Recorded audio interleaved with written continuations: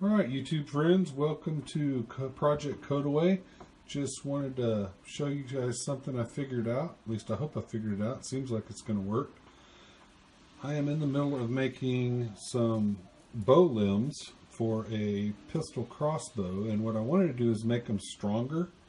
These are made out of PVC, and PVC works pretty good, but I was thinking if I could get them stronger, that would be even better. So what I've done is embedded some fiber rod in between the pieces, and I was going to show you how I did that.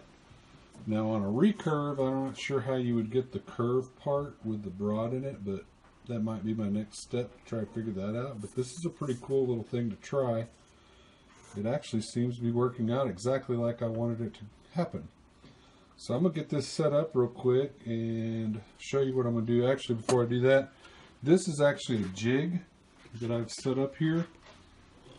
I made this a long time ago to make some of our longer regular recurve bows.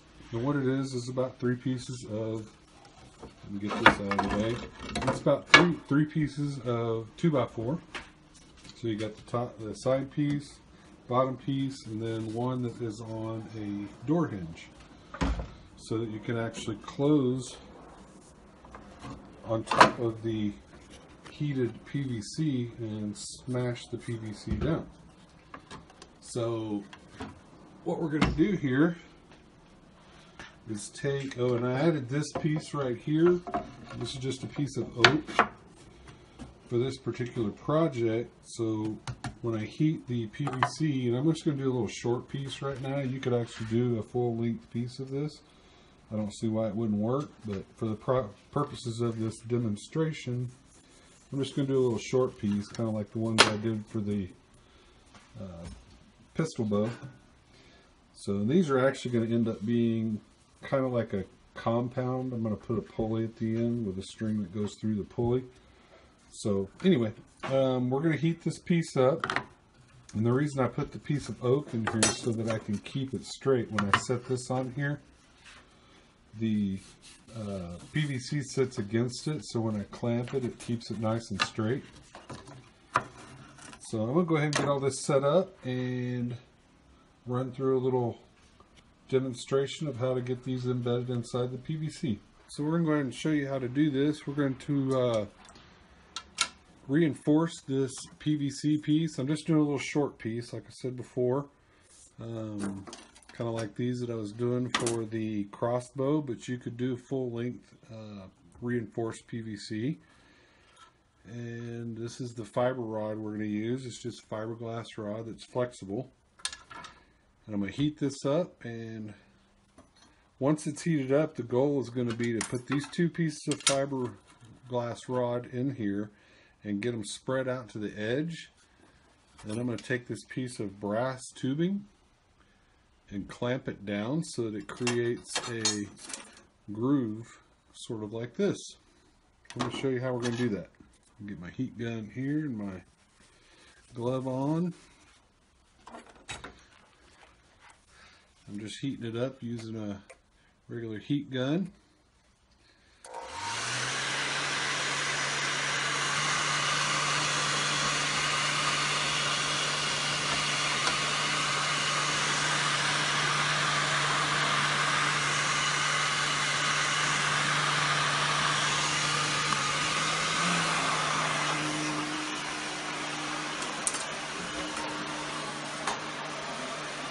Alright, so what we're going to do here is put the fiber rod in,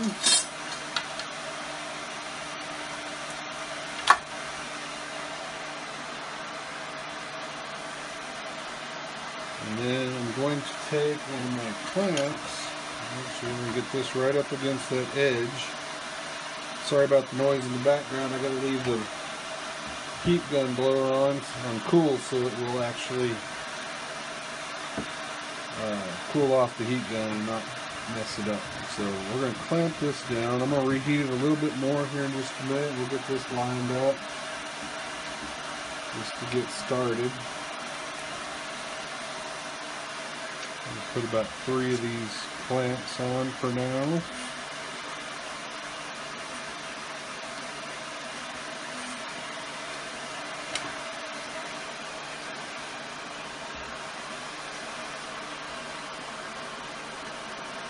Try not to bump the camera, sorry.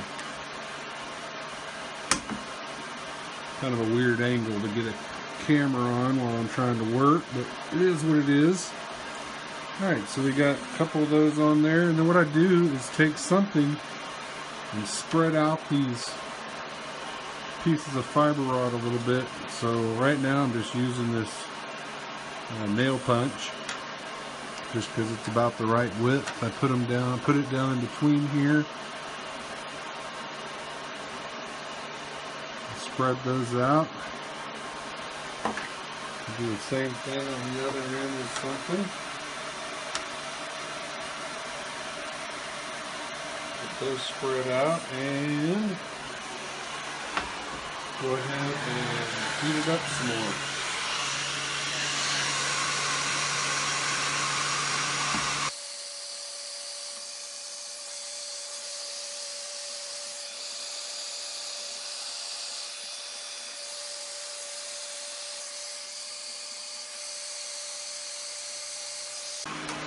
Set it down there. Grab a couple more. I got about 5 of these clamps, so I'm gonna go here.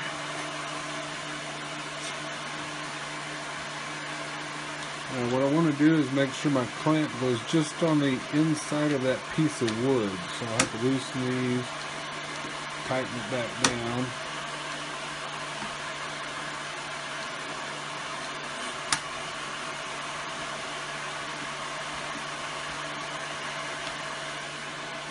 Look, this side down here looking pretty good. Oops, sorry, I bumped the camera. And I'm going to heat this side down here a little bit more.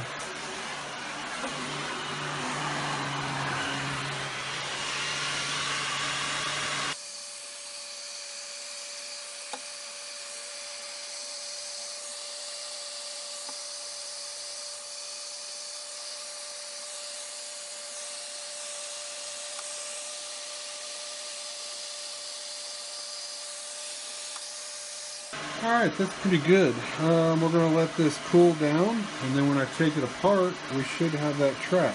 I'll cut back to that here in just a minute. I'm going to let this cool for a few minutes.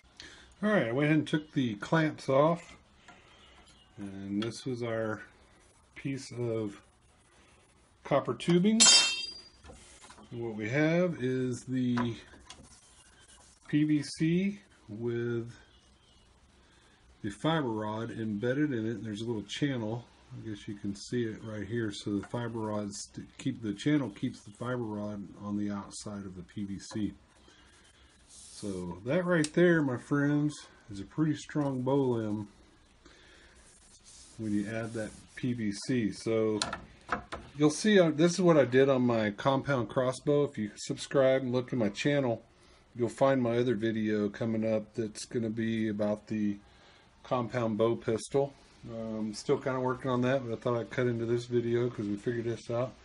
This is part of the compound bow pistol. So yeah, go check it out. That'll be a fun video. Little how-to on how I made that, just step by step walking through it.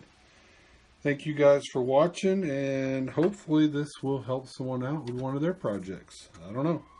Might be kind of neat. And these here are a couple of the recurve bows we made in the past using that same jig I was talking about. One of them's got a wooden handle with 2 pieces of PVC connected on each end, and the other one is just one solid straight piece of PVC. And that's my Kiddo Bros.